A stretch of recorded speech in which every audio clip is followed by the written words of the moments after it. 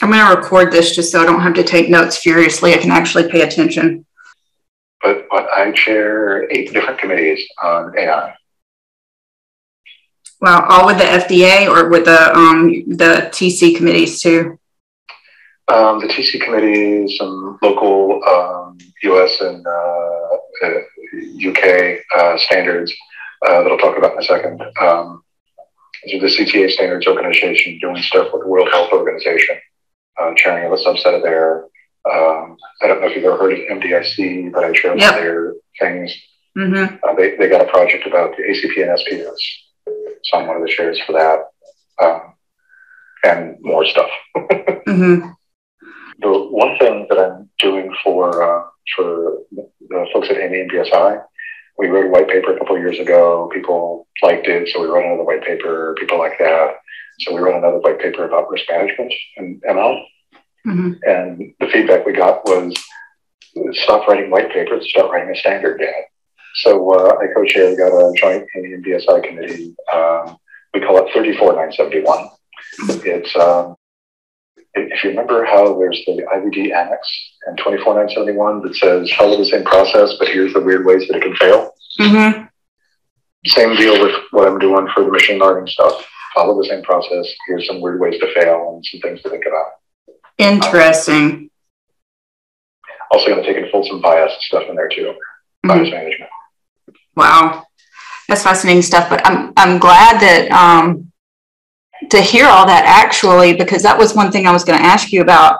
You know, the FDA has got their, what do they call these things? The action plan thing. Yeah, the action plan things for AI. They just put out one on cybersecurity, and it's like you read them, and it's like, but where's all this really going? Right. And it's hard to tell that they're action plans, but it's hard to tell what the action is that it's going to come about. So one thing I'm doing for an internal project at Philips, I've been asked by a couple of the different markets to basically say, hey, can you tell us what's expected in China for AI, for ML, medical device? What does Brazil want? What does the FDA want? And I haven't started it, well, I barely started it. But what I'm picturing on doing is just having this big spreadsheet and having little subcategories of like, okay, what do they say about data quality? What do they say about data cleaning? What do they say about, even like annotation? Just have the major categories of stuff and then have a column. Here's what China wants. Here's what Brazil wants. Here's what Saudi Arabia wants. What had occurred to me was that where there's the strong themes, I could use those as places where we need to have some standards. Mm-hmm.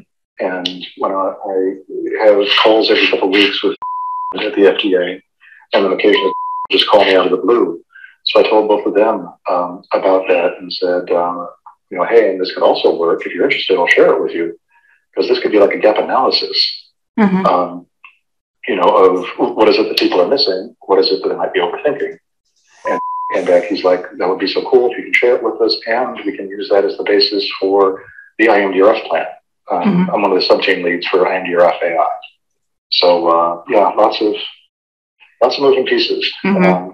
So that sounds like that spreadsheet would like be where are the underpinnings where we already, in theory, agree, and let's start the standard writing at our points of concurrence, and then let's work out in next revisions the levels from there where there's gaps or disconnects. Exactly. That actually sounds like a logical approach to standard writing. So what is your thought about the FDA being interested in that kind of work versus kind of what are they trying to get or accomplish out of their action plans? My read for the action plan was, they're not really sure what to write. Here's some thoughts that we have of what might be important. We want to reuse some existing stuff, but we can also reuse some of the other initiatives that we have, like the evidence, total life cycle, blah, blah, blah. I think they have a really blank page on what it is they're wanting, and they're still struggling with some of it. I know that they have drafted up some additional paper. I don't think it'll be a guidance yet, There's an additional paper. I've been talking on and off for a couple of years about what are the essential principles for ML and Met device. And he has drafted up a set of, I think, either 9 or 10 principles, and he's just waiting through the process of the FDA to get it published. And it'll be out for comment. Like I said, I mentioned him this big spreadsheet thing, and then also there's horizontal standard that's just a very initial draft, as in like the second week in July, they published an outline with a couple paragraphs in it. So really early stage, but this is for V&V with all systems, not specific to healthcare, just in general. And they had a big list of challenges of, you know, what's going to be different about this than doing normal testing. And so I forwarded that to, because I thought it kind of aligned with where they saw the challenges is kind of where his essential principles were landing.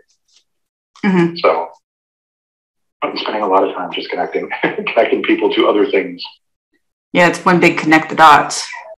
So, you know, I've always seen these action plans and some different FDA position papers or strategic initiatives as like an opportunity for industry to get involved and tell the FDA what they think and what the regulations should look like.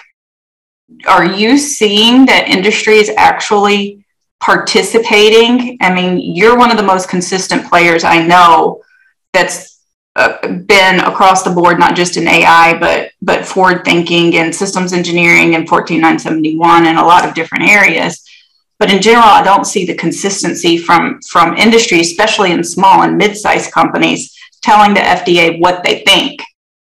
Where do you see industry participation helping form these things? So MDIC, Medical Device Innovation Consortium, the FDA gives MDIC money to go look into things. And MDIC really only has like project management staff. They don't have any subject matter experts. And then everyone who's on it, so they write white papers, not standards. It's many times a different set of people working on it than you get from the standards folks. But for like how the FDA called out the idea of a software pre-specification, SPS, an algorithm change protocol, ACP. I don't know if you saw that. Yeah, when did that come out? I think it was either 2019 or 2020.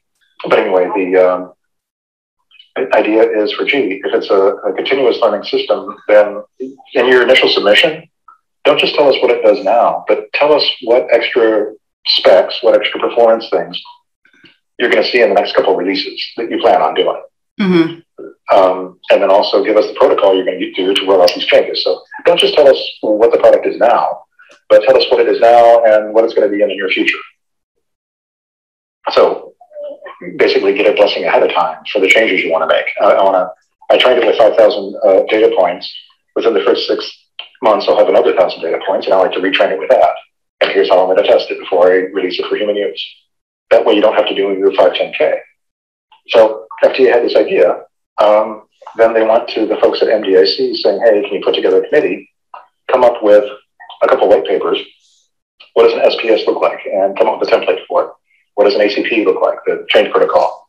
Come up with a template for it. And write a third document telling people how these all fit together.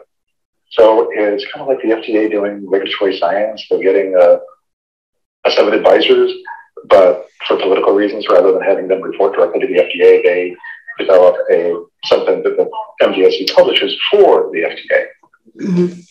Doesn't mean they accept it or not, but like the FDA's Case for Quality project mm-hmm. and their pre-cert and a couple other ones, they've all done through MDIC to develop some of the more advanced concepts that's just a little short of a FDA guidance document. So some of the stuff that FDA is planning on doing, they're letting these external third parties run it. And by the way, the people on it are Roche and Philips and, mm-hmm. You know, I forget if Siemens is there or not, GE, et cetera. Well, and that's where I was also wondering, where does that leave the kind of startup world and innovators and small companies when those are the people that are sitting at the table and forming, you know, the kind of the thought leaders for the regulations right now. Right. And I don't know how they're handling the startups. I know that there's some smaller companies I never heard of that are on MDSC, but I'm not sure if they ever actually show up, you know, or if they ever, you know, there's a couple consultants, individual consultants that I know, you know, an organization of 1 or 2 people. They're active in writing it. But I don't think that those are I don't think that's the target audience you were talking about. Okay. Well, what are some hot topics? What are just some general hot topics in industry do you think about, like, that everybody needs to be thinking about right now? I think would be some good first questions. The broad topics are what makes for good data quality. Other broad topic, because it's open news, is bias management. So the healthcare inequities around that. I also think that they're trying to mix AI too much into the quality system, all in the same conversations as AI for regulatory clearance purposes. And I think that they're two totally different. You know, at least the Xavier conference, they talk about how to use AI to monitor your quality data in your quality system, which is a whole different thing than how to monitor your learning in your change control plan. I haven't seen anything from the agency about that. Right. And I think that that's fair, because for your bandwidth, especially because it's so early. And, you know, I remember the last Xavier conference I went to in person. It's like the people I was sitting around just happened to be from all smaller mid-sized manufacturers, and they were given some big presentation about using AI to mine your complaint data. And they're like, well, we get 10 complaints a month, so we just self-mined it, you know? But yeah, it's a whole different beast on that side of the table. So what do you think, and this is something else I've had the opinion about, is that this area is changing so fast that even if FDA got together a minimally viable set of guidance documents, how long would the concepts remain viable? Like these essential principles that you've talked about, these 10 or 11 or 12, how long do you think that how long have those been the core of AI and machine learning, and how long do you think that they'll remain? Like, how consistent is this space in terms of being able to now nail something down? And I'm hoping that the idea of the essential principles will last. It's just how you meet the essential, or what the techniques are, is going to evolve over time. Please God, don't ask me how many clinical samples do you need for your product. You know, the sample size of the clinical trial and stuff. Don't know, and whatever I tell you now will be different 2 years from now. But the fact that you need to meet these 3 criteria for data quality, for data cleaning, I'm hoping would remain the same.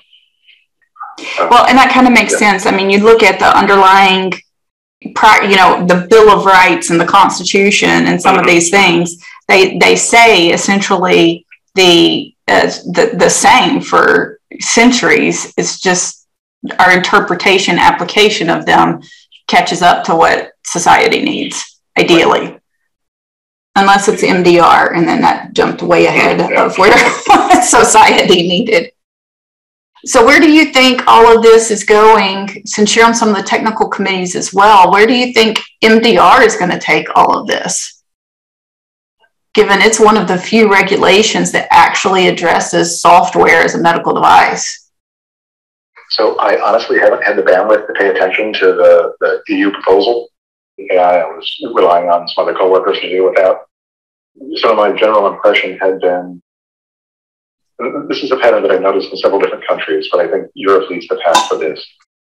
They have one government agency who says, we're going to be number 1 in the world at this. You know, our citizens are the ones that should benefit the most out of this. We're going to get our products out there the fastest. And then you turn and you immediately get hit in the face about all the privacy concerns and GDPR, It's like, okay, well, if I don't know anything about this patient, then I don't know how I'm going to manage bias. I don't know that I have a representative sample of patient data because you anonymized all that stuff. Oh, and you're not letting me use it. You're only letting people that volunteer to give me access to the data do it. That introduces selection bias. And, oh, by the way, your requirements are so high. You're waiting for this thing to be perfect. It ain't going to happen. I'm going to launch, in this country 10 years from now. Not first. China has the same thing. I forget if it was Japan or some other Asian country that basically said the product can have absolutely no bias. Like, okay, well, tell that to the disease, because think about certain diseases have bias. So, some of them are just, they aren't listening to themselves. We're number one, and don't you dare come in here unless you're perfect. Well, and if we do that, as soon as you get to the point that you think that you're perfect, science advances and you learn a whole new set of information and rules and selection criteria and all kinds of things that you didn't know because the technology wasn't there to know it. That's fascinating. And I also think this is another big worry that I have. I noticed that when a negative article comes out, it really impacts everyone. Whatever is the most recent self-driving car accident that you've read about. I think mine was, there was road construction. There was a sign up that said turn right or turn left. Well, the software knew what to do on a turn left sign and knows what to do on a turn right sign. It didn't know what to do on a turn both. So it said human take over. The human wasn't paying attention, car crashed into the wall. I'm pretty sure that that's going to affect self-driving vehicles. And it's going to hurt more than Tesla. It hurts everybody.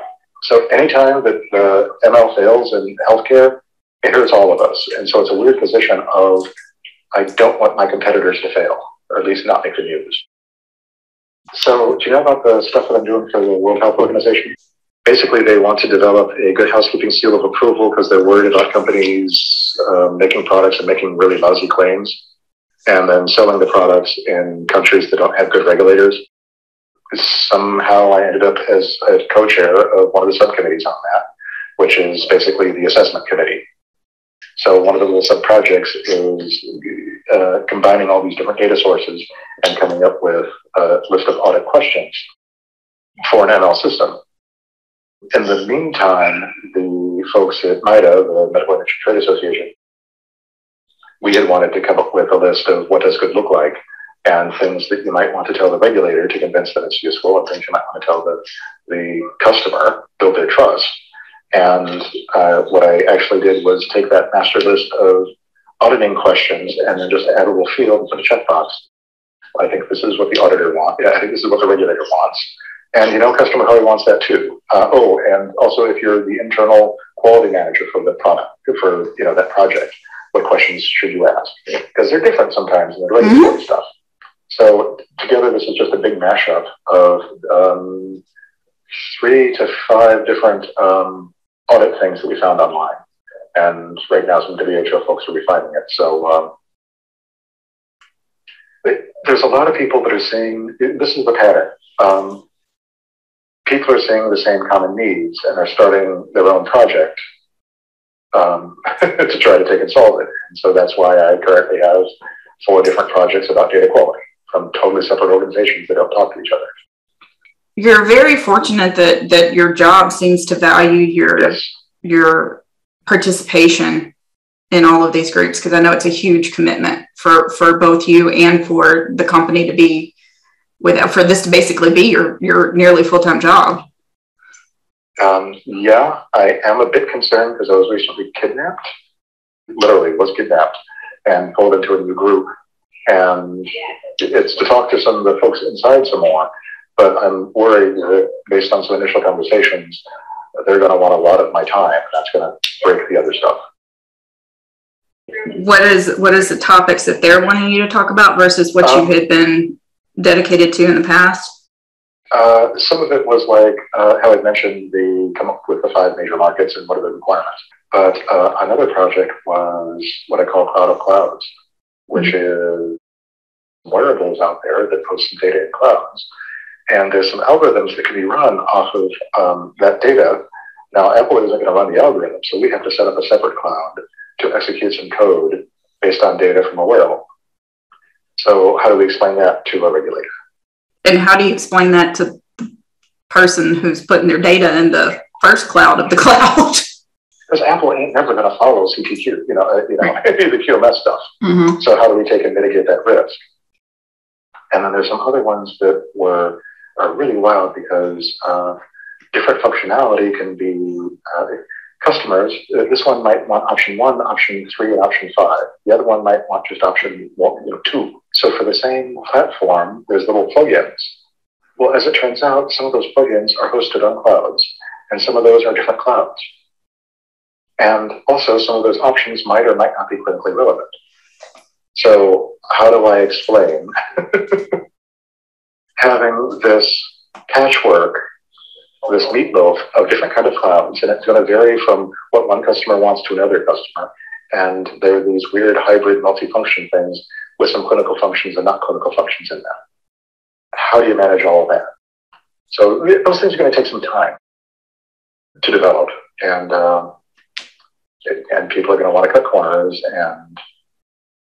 And it sounds a lot of work to define when we already don't have the essential principles published. Right. So it's like we've got to start somewhere, but we have to start. Mm-hmm. All right, Pat. Well, hopefully our paths will cross sooner rather than later. Yeah. I hope we could speak together one day because we were so close there for a little while. Yeah, I know, right?